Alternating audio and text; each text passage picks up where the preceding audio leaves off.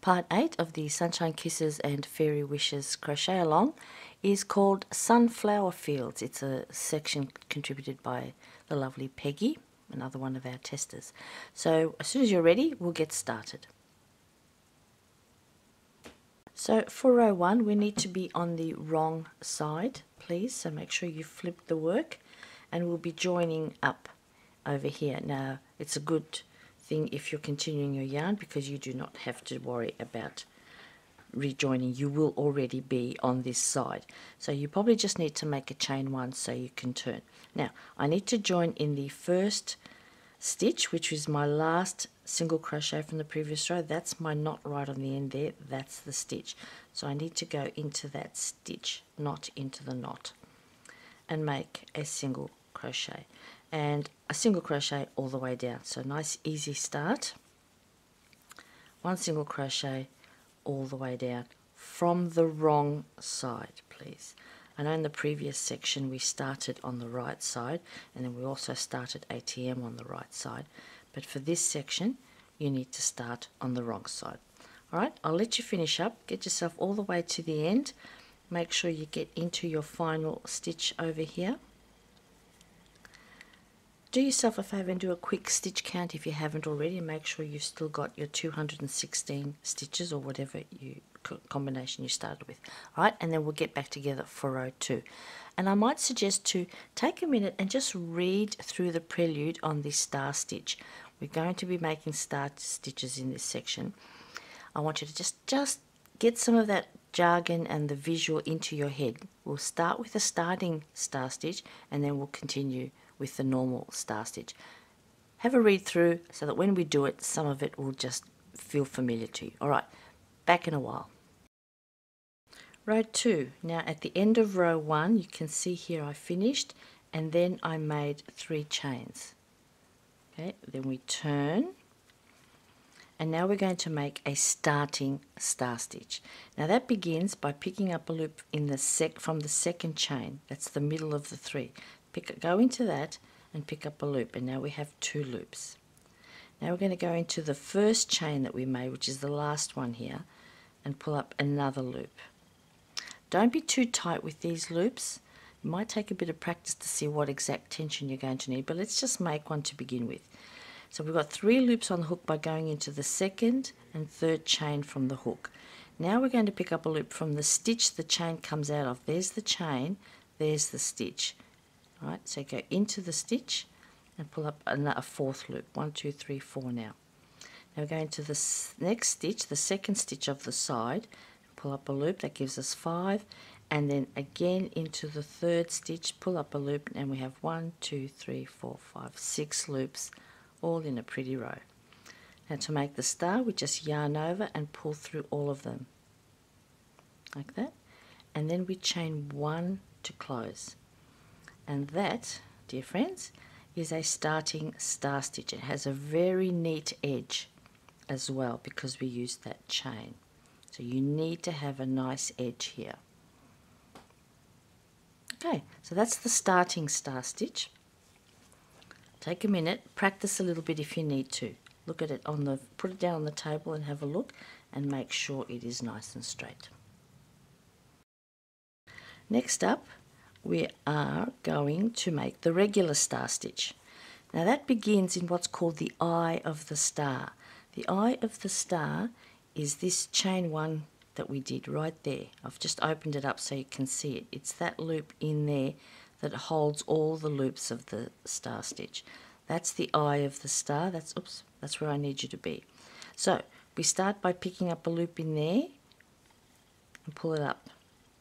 Now we're going to go in between these 2 spikes, I guess, of the star, and pick up another loop, like that. Then we're going into the actual stitch that last loop was in and pick up another loop. Now we've got 4. Now we go to the next stitch and pick up a loop, and again into the next stitch and pick up another loop. So again, we've got 6 loops. And we yarn over and pull through all of them, and then we chain 1 to close to create the next eye. Right? Again, pick up a loop from the eye, go down between these these loops down here and pick up another loop, into the final stitch that you used for the previous star and pick up another loop, and then a loop from each of the next 2 stitches. Yarn over, pull through all, and chain 1 to close. That's all it is. So you're basically stacking your stars side on. The next row, row 3, will actually put some more stitch work in there and it will close off the star shape for us. But for now, we're building the largest component of the star. So let's do it again. Pick up a loop out of the eye, made by the chain 1. Pick up a loop from that final loop of the previous star. Pick up a loop from the stitch the previous star finished in, and then pick up a loop from each of the next 2 stitches. Pull through all, and chain 1 to close. Now, you must be careful here. Stop and check. Don't be too tight. Okay? So if there's no stretch here, or if your work is pulling in, you need to pull them out, try again. So just do a few and see how you're going. Tension is everything here. So start again. Pick up a loop in the eye. Pick up a loop from the spike there. Pick up a loop from the stitch that one was in. Pick up a loop from the next 2 stitches. You should always have a total of 6 loops on your hook. Yarn over, pull through all of them, chain 1 to close. Okay? Give it a bit of a stretch, yet plenty of stretch there. Again, and I'll just show you something a little bit different this time. Pick up a loop from the eye. Now normally, and I've been picking up just this front loop. If you want, you can also pick up these 2 loops, the front and back loop of that one that we pulled up. But you don't have to. I'm just saying it's another alternative. I'm happy to just grab that top front loop from that previous stitch. Then loop from where the stitch finished and pick up a loop from the next 2 stitches. Yarn over, pull through all, chain 1 to close, and check your tension again. Okay, you're going to do that all the way down. When you get to the other end, your final stitch will finish in the second last stitch. The final pull up a loop will happen here. Then you'll close off the star with the chain 1, and you're going to put a final double crochet in this last stitch. So let's all get down to here and we'll finish up together. So I'm nearly at the end. I'm just going to do the last few. 3, 4. We're picking up a loop 5 times. I just mumbled under my breath. I'm counting to 5. 2, 3, 4, and 5. Pull through all and chain 1. And that leaves me one final stitch where my knot is, where I started the previous round. And in that one, just a double crochet. And nothing else. Just like that. And then put it down and take a good look at it. Plenty of stretch in mine. So I think the trick is to make sure that top loop, that very first loop you pull up from the eye, is not cinching right down. Keep that relatively loose, and then the rest just follow. Isn't that beautiful? I love star stitch. Right, the last thing you do when you're finished is chain 1 and turn. And I'll get together with you again for the next row. See you in a bit. Row 3. Now this is the row that completes the star pattern. So that's what it says in the note. But first, once you've finished, I just want you to quickly go back and take stock. I want you to be able to locate the eye of each stitch. It's just a little hole right there. Okay, make sure you know where the eye is, because we're going to be looking at it from reverse now, and we're going to use the eye. Let me put things down. So the first thing we need to do is put a single crochet in the same stitch that we finished in, which is here where my chain 1 is. So just a single crochet in there. All right, and now we are going to go all the way down, and we're going to put 2 single crochet in every eye. And looking from behind, that's the eye there. That's the top of the pull through, and we did the pull through all 6. That's that. This is the chain, and that's the eye underneath it. So there's your eye. And if you can't figure out where to look, see these loops that are going diagonal? They meet together up here. That's the eye. Let me zoom in a bit.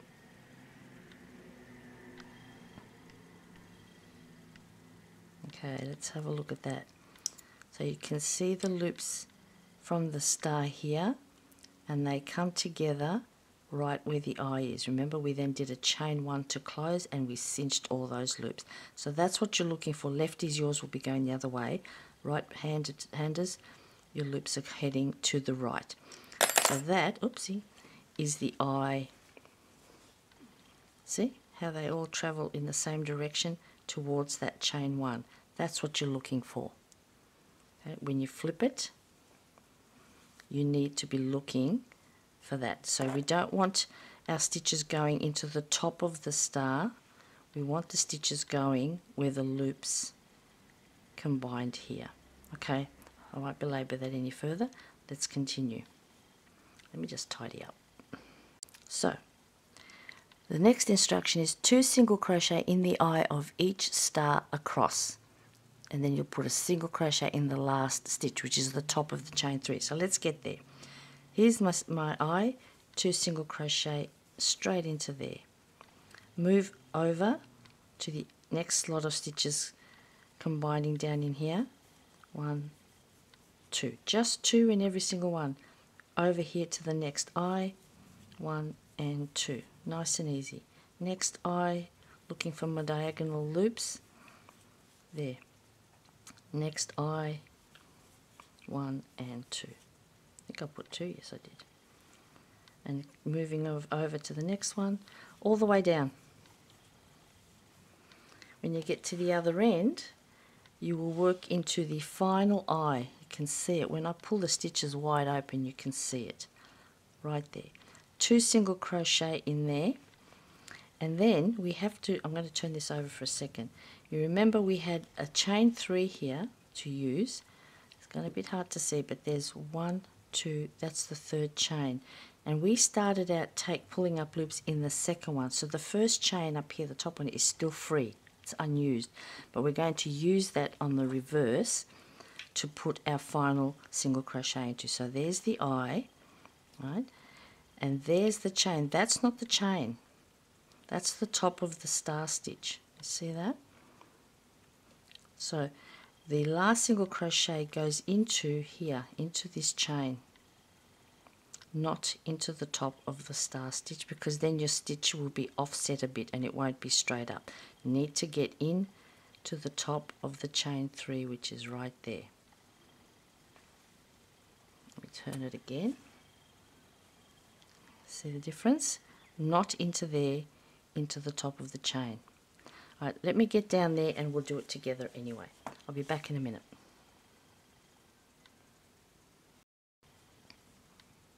Here I am. Here's my last eye. I've put 2 single crochet into every other one, 2 more into the last eye right there, and now 1 single crochet into the top, it might be a bit hard, of my chain 3 from the previous row, and it goes right on the edge like that, perfectly. So when we're finished now, we're going to start the next row of star stitches, so we need another chain 3 before we turn, and we're going to do it again. So when you turn over, you have these beautiful little stars. Okay, once you finish that, we'll reconvene for row 4. Okay, row 4. Now I'm actually not going to show you anymore. We're up to row 4, but row 4 to row 9 are just repeats. So 4 and 5 are a repeat of 2 and 3. 6 and 7 are a repeat of 2 and 3. 8 and 9 are a repeat of 2 and 3. So basically this is your repeat. Row 2, which is the star stitch, and row 3, which was the single crochet coming back down the line. Every time you get to the end of the single crochet, you have to do a chain 3 to go up. You will finish with a row 3. Row 9 is a row 3, which is just the single crochet. So you can rewind the video and watch the whole first 2. Not this one. This was just the setup. Row 2 is your star stitch, and row 3 is your single crochets that went 2 at a time into the eye of every star. So I don't really need to show you everything again, but I just want to remind you, when you're looking at your stitch counts, it says 2 double crochet, and if you look at the notes up ahead at the beginning, it says that this chain 3 serves 2 purposes. One, it's part of your first double crochet, but it is also where we start the starting star stitch. Okay, so when the count says there are 2 double crochet, it means that there's one here, this is the chain 3 here, and there's one at the other end when you finish all of your star stitches and you put that final double crochet in at the end. I've got a bit of fluff here. Alright, so I'm going to leave you to it. You're going to end up with 3 sets of star stitches, 3 beautiful sets of star stitches. Now, you can do this any which way you like. You can use one solid colour, or you can change a colour. Now, if you change a colour and you're starting here with the star stitches in a new colour, you need to join and make a chain 3 so that you can get into the chains. Okay.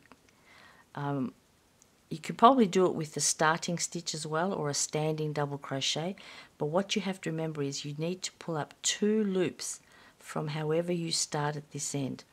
We're using the second and third chain, or the first and second depending on which way you look at it, but if you've got anything else here, if you've got one of those starting stitches with the 2 singles stacked on top of each other, or if you do a standing stitch, then you're going to have to pick up 2 loops out of there, and then still remember to pick up a loop from wherever that stitch went in, and then 2 more from the next 2 stitches. Okay, so it's up to you. I'm going to let you have a bit of a play. Your biggest issue is going to be tension and making sure that your closing chain that creates the eye isn't too tight, and also that first loop you pick up from the eye is not too tight. Alright, so I'll leave you with that, and hopefully you can manage. If you can't manage, please pop into the group and ask some questions, but I think it's it's a beautifully complicated looking stitch, but it really isn't that difficult.